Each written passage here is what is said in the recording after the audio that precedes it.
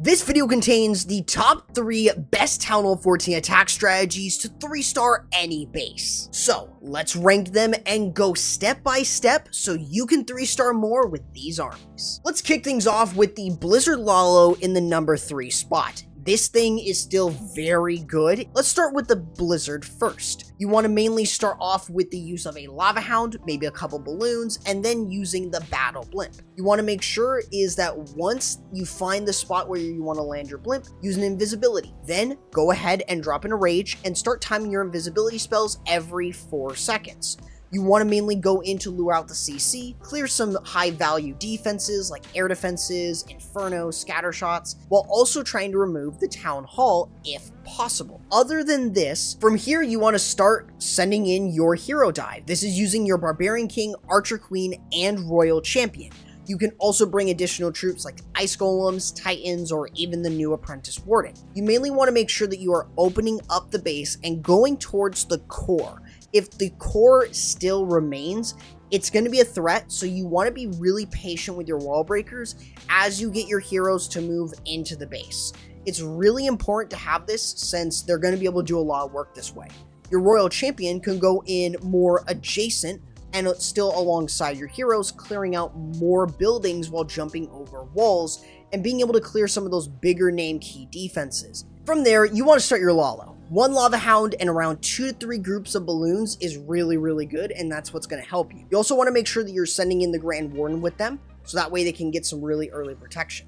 But then use another Lava Hound and a couple groups of balloons to start merging everything together and get that Lalo to be a little bit stronger. In terms of your spells, you've got Haste to get to anything that's really going to hit them hard, like Wizard Towers, air defenses, scatter shots. Free spells are really good on pretty much any defense that hits them. And of course, you've got the Grand Warden ability, which you can pair up with Headhunters to deal with leftover enemy heroes like the enemy Queen and the enemy Royal Champion. Other than this, you have cleanup with the rest of your troops, usually being minions, in order to clear out multiple other buildings on the back end that you missed, and this will allow you to prevent yourself from getting the time fail. Other than that, your leftover spells can be used to get other defenses down, and that will help you get a 3-star very consistently. Now, if you're too worried about using the Blizzard, you can always use the Super Archer Blimp Lalo in our number 2 spot. It's still very good and really hasn't been changed very much since the update. So you mainly want to make sure that you're using the Super Archer Blimp first, usually using a Grand Warden with balloons, but if the area you're going into is close, you can just use the balloons or a Lava Hound. Before the Blimp pops, use an invisibility alongside waiting for your Super Archer Blimps or Super Archer start firing, then drop in another invisibility, 2 clone spells, a Rage, and then time your invisibility spells every 4 seconds. Your goal is to try and remove maybe the Town Hall, but really you're trying to get as many key defenses down. If the Town Hall is one of them, definitely go in for that. But you mainly want to get as many of those key defenses down. I'm talking the Inferno, scatter shots, the Town Hall, but also you want to create pathing and get a large area of the base down that you really don't need to worry about with your heroes or your Lalo. From there, you want to start your hero dive. A really good idea is to send in the Barbarian King, Archer Queen, and Royal Champion with this hero dive. You do want to make sure that you're starting off with the King and the Queen first. You can bring in some support troops such as the Electro Titan, the Golem, Ice Golem, or even the Apprentice Warden, all of which are really good and will help your heroes get much more. The goal of this hero dive is to clear as many defenses as possible, maybe clear an enemy hero, and make sure that the pathing you're creating is solid. This is what's going to help you because the pathing of the Lavaloon, especially when you have no spells, is incredibly important. So having the Royal Champion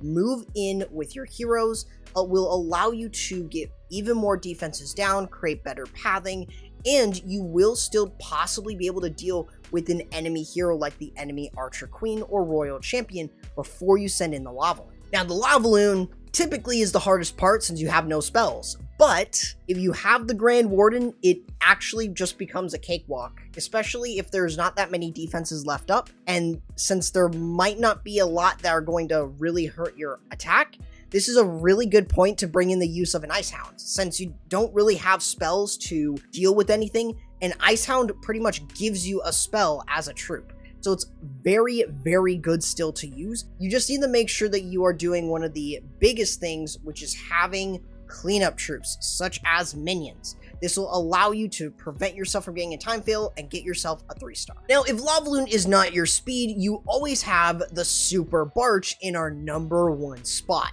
It is really strong. Typically, I would recommend using this with the Grand Warden, around 5 to 6 balloons, and using the Battle Blimp with this. Your goal is to get as many defenses as possible, so you want to use that Grand Warden ability early to get that Blimp to go as deep into the base. Mainly trying to get the Town Hall and any other structures if you can. You mainly want to use invisibility at the start, use another invisibility after 4 seconds, drop your 2 clones and a rage spell once you see the super archers starting to fire, and then use your invisibility spells every 4 seconds. Your goal is just to clear as many buildings off of the map as you can, which will usually include the scatter shots and the town hall. Other than that, it really becomes incredibly easy for you to move quite swiftly through the base. And realistically, this is all because of the heroes, since the heroes and the super barbarians are the only other part to this army. Speaking of which, this is pretty much where you go into just using the super barbarians and your heroes throughout the rest of the army. The super barbarians should be used in increments. This is usually good to create the funnel, but also to clear out other buildings. But usually I would recommend trying to save them for funneling your heroes to go in the right direction. I'd recommend an Apprentice Warden and the Electro Titan in this army, because the Apprentice Warden will basically give everything that's going in with your heroes a ton of HP. So in total, you're getting more value with the use of the Apprentice Warden in this army. You may also want to bring in those wall breakers to open up the base and allow your heroes to move through. So your super barbarians are just being used sparingly around the base, helping your heroes kind of move through, and it allows you as well to be very patient with everything. Other than that, your super barbarians, like I said, are just going to be slowly being trickled in, being able to clear other trash buildings while your heroes are doing a majority of the work. You also have the back end Royal Champion. And since this strategy is so strong, that Royal Champion can come in really later on, where you don't really have very much left up in the base, which can be insanely good.